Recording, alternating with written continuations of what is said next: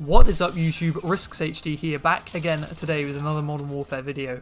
I've been really excited to bring you guys this video because finally I got my first tactical nuke in Modern Warfare. It's been a really long time coming, but I'm proud that I finally managed to get one. The gameplay is a bit more defensive than my usual running gun style, but when I realised I was on a big streak and I really just wanted the nuke, I just locked down the building on Hackney and played my life. But yeah, I hope you guys do enjoy nonetheless.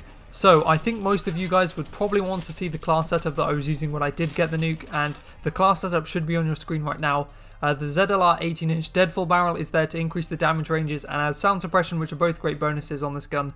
The gun's ranges as is are a bit pitiful, so this barrel does really help you out in that department. The 40-round drum mags and sleight of hand weapon pack are really essential with this gun because it just spits out so many bullets with the high rate of fire, and I really don't think you can get away with 25-round mags and sleight of hand or just the 40-round drum mag without sleight of hand. And finally, the stipple grip tape and no stock are there just to increase the speed of the class, really. I find that the no stock still works pretty well on the gun even after the nerf, but if you find it quite hard to control, I'd recommend swapping over to either the tac laser or the 5mm laser. So some of the more astute of you out there might notice that I don't use this class throughout the entire video. That's simply because I ran out of ammo and had to pick up both an AK and a Grau.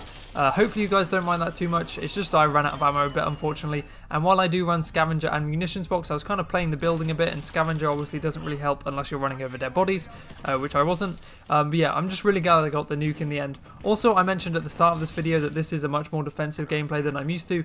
Normally I'm just rushing around just trying to get feeds, but once I realised I was on the streak, I decided to slow down and play much more passively than I usually do to get the nuke.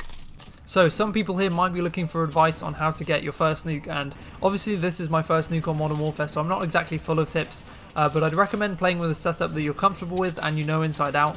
What I mean by that especially is you want to know the gunfights that you kind of can win and definitely can't win, and challenge them accordingly. Far too often when I'm playing, I just try an ego challenge and just fly around every corner to gun people, even when I'm weak and should just back down and recover health or move to a different power position. But yeah, that's definitely one of the biggest tips that I'd recommend for when going on streaks. And also, obviously, another key tip is to be conscious of spawns.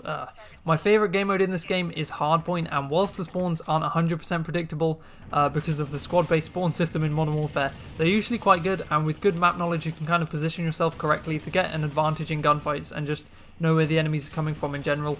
Also, when I play, I usually play with my brother, and the more people you play with, the easier it becomes to manipulate spawns. So if you're playing with like a party of 5, you'll definitely find it much easier to be able to know exactly where the enemies are coming from and to just lock down spawns. So this leads quite nicely onto my next point, which is locking down power positions. Obviously in this streak I'm locking down this building quite a lot, but of all the places to lock down on this map, it actually makes the most sense, I guess.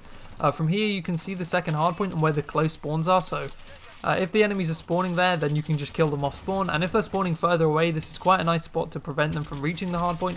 From this building you also have quite a nice line of sight on the third hardpoint as well, and if you have the good spawns on the third hardpoint, you can make the enemy spawn really far away from it. It's kind of ridiculous. On top of all of this, the fourth hardpoint is actually in the Cromwell building, so being positioned in this building is obviously advantageous to protect it. And finally, the fifth hardpoint. If you're in this building and your team also push through the warehouse, you can make the enemy spawn all the way back out by the second hardpoint, which is just absolutely mental. But yeah, that's why of all the places on this map, it's quite a good place to lock down. But yeah, it is a bit shameful that I was camping in it for quite a long time. But yeah, I'm clearly not saying that people should just play really slow paced, but what I am saying that is if you want to get streaks, you have to position yourself on the map correctly and rotate around to the different power positions for each of the new hardpoints. Also, I think it is definitely worth me bringing up the topic of skill-based matchmaking and reverse boosting in Modern Warfare. If you guys don't know, skill-based matchmaking is basically where you get matched against players of similar skill. I mean, it's not quite 100%, so if you're a 1.2 KD player, you're not only playing 1.2 KD players, but compared to previous games, the average skill of your players will be much closer to your own. So that's why, like in Black Ops 4 for example, I had like a 2 point something KD, and in this game I only have like a 1.2 something, I think. So obviously it compresses down your KD quite a lot because you're playing against harder opponents. But the first thing that I wanted to say is that I never reverse boost when I play, and that's probably why I only have one nuke, I guess. And if you don't know what reverse boosting is, it's basically where you either tank your stats so you play against easier lobbies, or you have like a second account that you join onto so then you can get easier lobbies.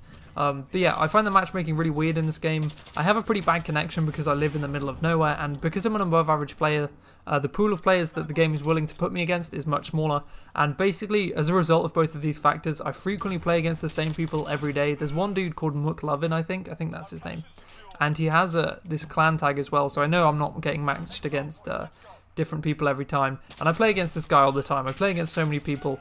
I would be convinced that it was just because I have a bad connection. I don't live near too many people, so you know, I could get why there wouldn't be a very large pool of players. But when I was back at university, which is in a city, I have a great connection, and I played against different people, but I played against those different people very frequently as well, if that makes sense. So yeah, the matchmaking in this game is really weird. I did get this gameplay just after I'd been sniping a bit. I think it was just after the Rytec AMR came out, and I was having a lot of fun trying it out, but obviously I'm not the best at sniping, as you guys know from watching my Learning to Snipe series, or at least I'm not as good with a sniper as I am with a red gun, say, so maybe I got a slightly easier lobby because of that, because this definitely was not kind of the caliber of my regular lobby. But yeah, anyway though, I hope that I haven't rambled for too long or not long enough, but if there's any gameplay left, I'll let it play out in the background. I hope you all did enjoy the video though. If you did, then please do drop a like and subscribe to the channel, as it would be greatly appreciated as we're on the road to 500 subscribers. Comment down below what you'd like to see next on the channel, and as always, this has been RiskzzHD, and I hope all you legends have a fantastic week.